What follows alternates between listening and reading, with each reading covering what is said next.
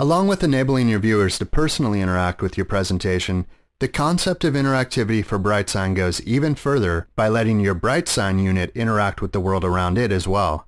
This can include allowing your BrightSign unit to turn TVs, monitors, or projectors on and off by itself, control ambient lighting and other external equipment, or respond to touchscreens, controllers, movement, or other non-conventional input types from its surroundings. You can imagine just how engaging your presentations could be with these various interactivity types.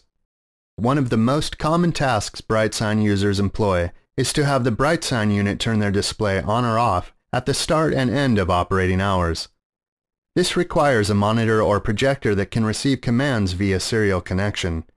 But the basic concept of this task can be applied to a variety of command types and external gear. To continue with the power on example, we'll start by creating a dedicated presentation for this function. That way we'll be able to schedule this separately at the beginning of the day, say at 7 a.m., and then schedule our regular presentation for the rest of our operating hours. To start, we'll set our playlist to interactive and use a basic image with our company logo as the home screen. We can then assign a specific command to be triggered with the image.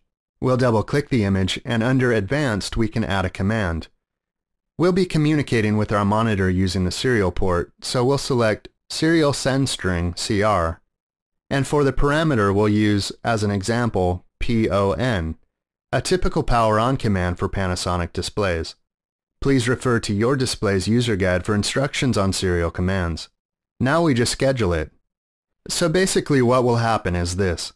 At 7 a.m. our BrightSign unit will use our assigned image to send the command PON to the serial port, and thus to the monitor, turning the power of the monitor on.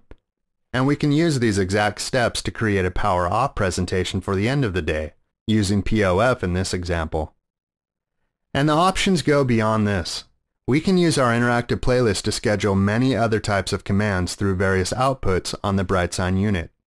So if you're looking to go beyond a looping video presentation and want to create an immersive experience, the interactive capabilities of BrightSign, coupled with the management and user interface of BrightAuthor, provide all the tools and flexibility you'll need.